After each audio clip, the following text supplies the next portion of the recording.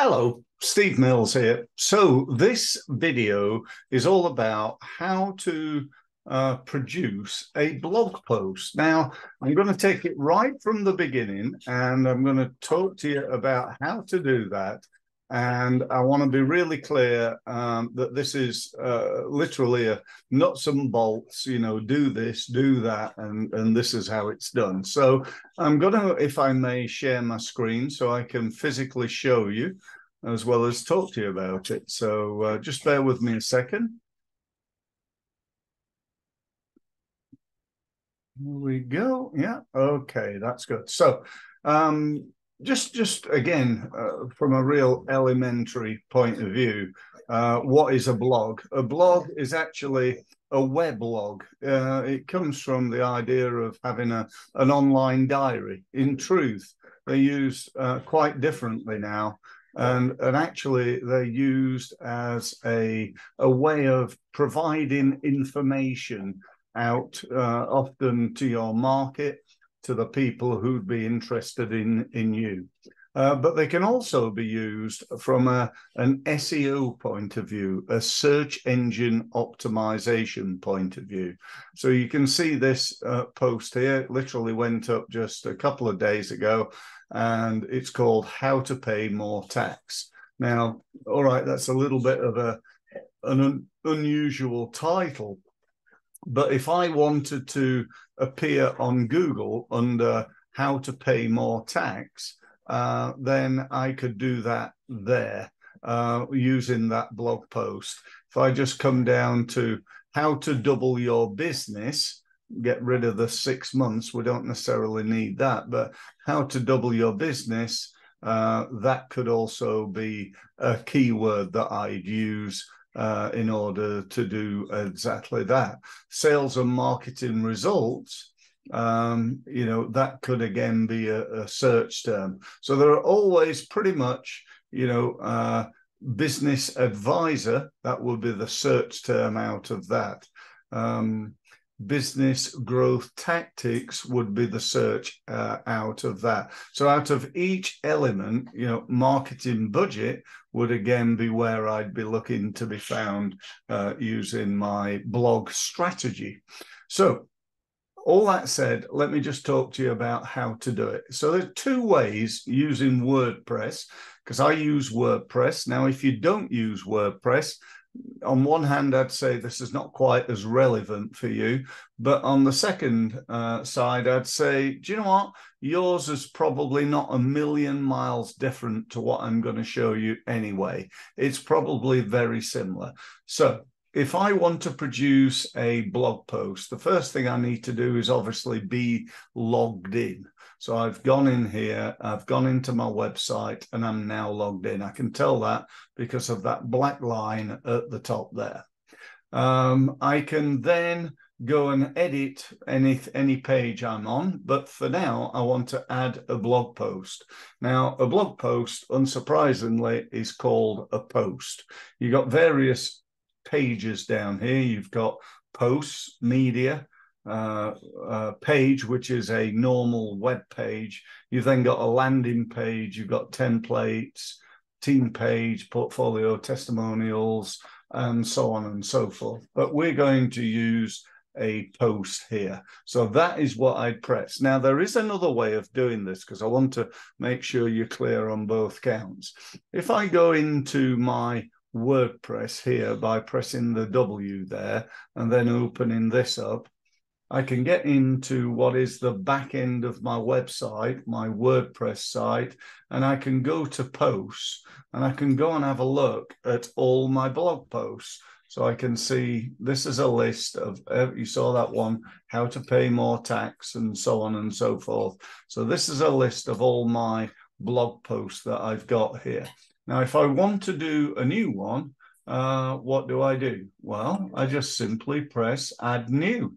How easy is that? So I go in here to add new, or again, I can go to the top and do new post, but the easiest way would be add new, or I can even do it there. So I've got 3 potential places. Now, once I'm in there, It should open up. Yeah, there we go. Any second, a blog post. Now, what I'm going to do is I'm going to take a video, which is actually from YouTube, one of my YouTube videos, and I'm going to turn it into a blog post. So this is how I would do it. So I go in here, and I've got a recording here of a LinkedIn live session that I did, I think it's last week sometime, called 10 Ways to Increase Sales. Okay, so what I'm going to do straight away is I'm going to take the URL from the top here, and I'm going to edit that. I'm going to go into copy, and then I'm going to go back into my website. Now, before I do anything, what I'm going to do is just make sure I remember 10 ways to increase sales. Okay, so I'm going to write that down as the title. 10 ways to increase sales. So I've not forgot the title. And then I'm going to write some text. So I'll just write a little bit of gobbledygook there to start with. And then I'm going to add my video. So all I do, really simple this, is just paste it. Just give it a few moments. Hey presto, it's there. How cool is that? Really, really cool, I think. So that's great, but I don't just want a load of words here. I want to tell people a little bit about it.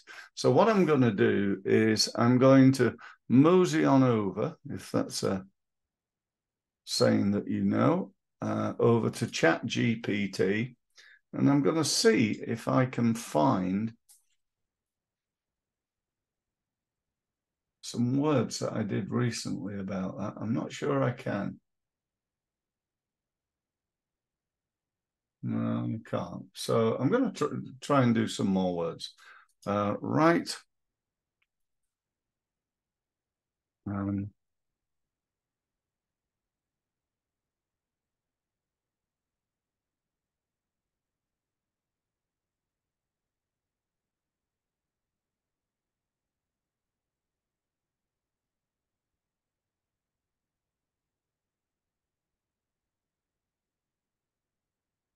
Okay, so write an introduction to a blog post called 10 Ways to Increase Sales. So let's see what ChatGPT comes up with.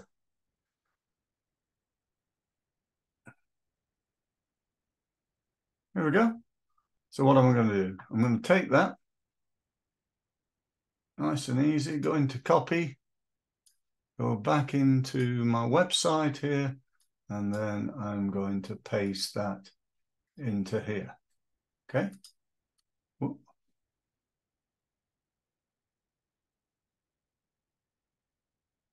Okay. So we'll get rid of that. Probably.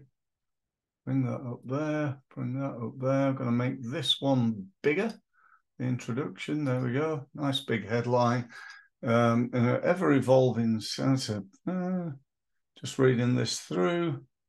I generally try and change this just a little bit so it's not just, you know, automatic copy, as it were, from ChatGPT.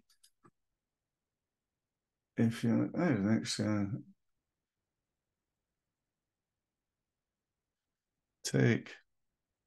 take a look at the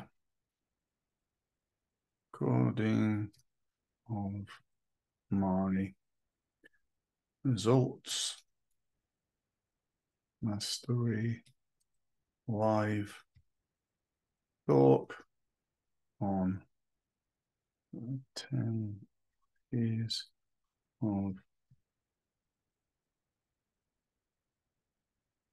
increasing sales. Okay, so I've written an introduction. I've written an action point. I'm getting people to do that. Take a look at. I'm going to make that bigger as well because I want that to stand out too. Take a look at the recording of my Results Mastery live talk on the 10 ways of increasing sales. Okay, so so that's that. That's almost done. One other thing I like to do on the end, and I'll explain why in a couple of minutes. Let me just try and find something. It's here somewhere.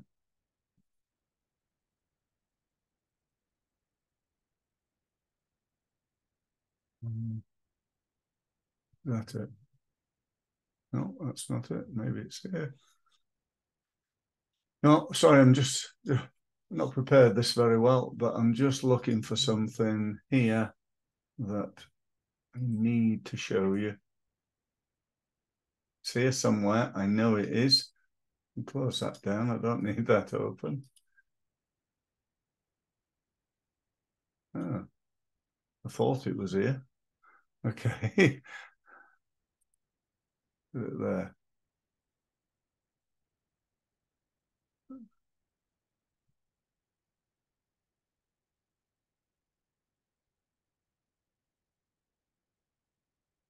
Ah, that's what I was after. This. So this goes on to the end of every one of my blog posts. Now, the reason behind this is that Google likes to have links, both what it calls internal links. So an internal link is a link to another page on my website. So you can see that there to my university is another internal link. That's another one. That's to my results mastery. Another one is to the recommended pages. So I've got 3 links there to internal pages, and I've got 1, 2, 3, 4, 5 links to external pages as well. So I'm going to take that, and again, I'm going to copy, and I'm going back to my website, and I'm going to say something like, I hope you enjoyed the video. And then underneath, I'm just going to place that. There we go. To find out more from me, it's not happy with that for some reason. And let's get rid of that. And to subscribe to my stuff, that's a technical word I use. Subscribe to my stuff. There's loads of links there that you can use. I then go and save that. But before I do, what I want to do is do a little bit of SEO. Now, I use this system here, AIOSEO.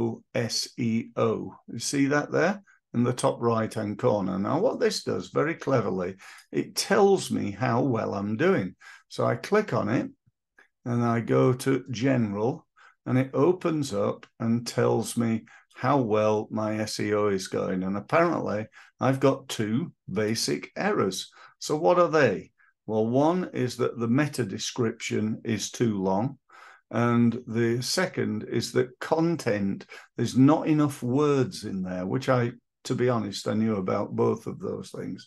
In addition, it's also saying in the title, the SEO length is a little bit too short. So let's go and have a look at those, shall we, and see what we can do about them. So what we do is we scroll down here, okay, and we go to firstly, the meta description. Now, let me just tell you what the meta description is. So if I type in marketing advice into Google, the meta description is the black bit here. It's that bit underneath the SEO headline that people read, okay? So it's really, really important because all these businesses here want me to click on their advert. So should I click here, here, here, or here? So the most important thing is the headline, and then underneath that is the meta description. So what do I want to do? I want to go back here. At the moment, it's got the whole article is actually in there, which is clearly a mistake because I only need 160 letters. So I'm going to get rid of that first. So I've now got no letters, and I'm going to take some letters, I'm going to actually take these. Why am I taking this? Because this has got my keyword when I set it up, which I will do in a minute, within it, which is 10 ways of increasing sales.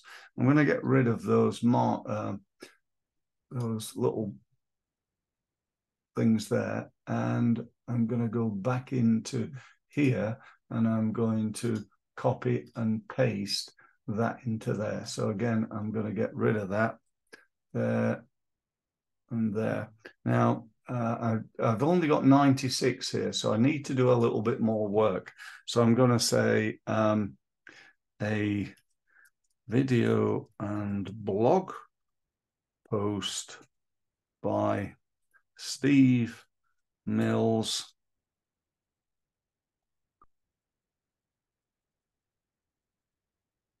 live on LinkedIn, because that's where it was live.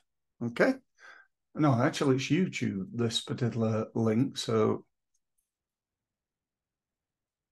we'll change it to YouTube. Full stop in there. So we're not bad now. We've got 151 letters out of 160 that we're allowed. So that's pretty good. The headline there is that 10 ways to increase sales, which fits with what I wanted.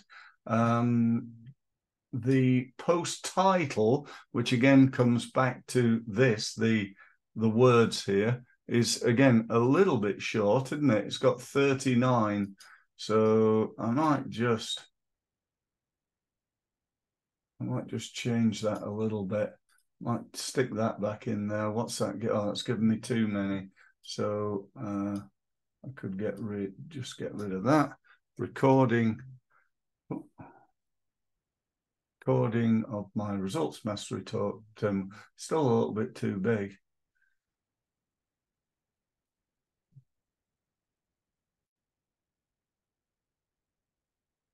So hyphen 10 ways to increase sales. What am I going to do to get this even shorter of my live talk? Okay, that'll do it. Live talk, 10 ways of increasing sales, 56. Perfect. Okay, so you have to be, it takes a little bit of effort. It's not easy. I'm then going to stick that back in there. I'm going to get rid of all this. I'm just going to use the keyword that I suggested there. Now look at this. See this here? My results are up at 91%. So it's 91% pretty perfect. Yeah. Now the only thing I need to do, as you can see here, is to increase the number of words. I'm not going to do that now in front of you because you don't really need to see me doing that. But hopefully this has given you a good idea of what you should be doing in terms of your SEO and how you can upload blog posts into your WordPress site. Now, there's one other thing I want to show you here. Let me just flip over to, I think it's here. Let me just have a look. Is it here?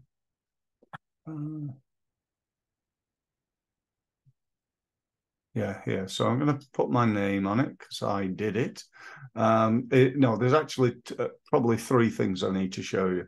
Firstly, you can categorize. Excuse me, you can categorize your blog. I'll show you what that looks like when I go back into the website, but I can say, what is this about? So it's all about 10 ways of increasing sales. So it's not a branding thing, possibly not a coaching thing.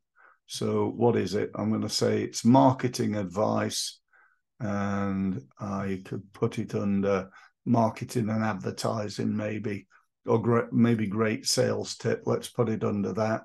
And then I'm going to tag it. So this is a way of getting it found a little bit easier on Google. So again, I'm going to put it under marketing advice. I'm going to put it under sales and marketing training. And I'm going to put it on marketing training as well. Okay, so that's that. And then the last thing is to upload a banner for the actual blog. So what this looks like is to go in here, and assuming you've already got one of these, you can use that. If you haven't, you'll need to use probably something like Canva to design and develop one. But I'm just going to use, I'm just going to try something for now and just use that. And then you'll be able to see what that looks like. So if I go into set, feature, image, and then, sorry, one more thing here. You can leave it like this. See this here, post slider settings. So the blog post will take the full width of the page, or you can have a banner, sorry, not a banner, a column running down the left or a column running down the right. I always have a column running down the right, and I'll show you why in a couple of minutes. So that's that. Reasonably happy with this. I will go back and see if I can get it up to 100 by adding some more words. But other than that, I think I've done a pretty good job, and hopefully you can do the same. So I'm going to publish it. Just take a few seconds just to buffer. There we go. And then we can view the post. Let's have a look at what it actually looks like. There we go. So that's the banner from the top. This is the column down the right-hand side. So you can see why I said I like to do that, where you've got that column coming down the right-hand side. These are the categories that you can put things in. So if you're looking down here and you go, oh, let's have a look at Steve's posts, blog post to do with business mindset, or his digital marketing posts, and so on and so forth. So I've got quite a few there, which you can look at. And then you've got the link to the video, so people can actually watch the video, albeit on YouTube, actually on my website, which is really cool, because I don't really want them to leave my website. There's all the links that people might go, oh, right, let's do this. Let's go and find more information about Steve here. So, so that's it, really. That's all I've got to show you. I hope that was of value, and look forward to speaking to you again on the next video. Thanks for listening.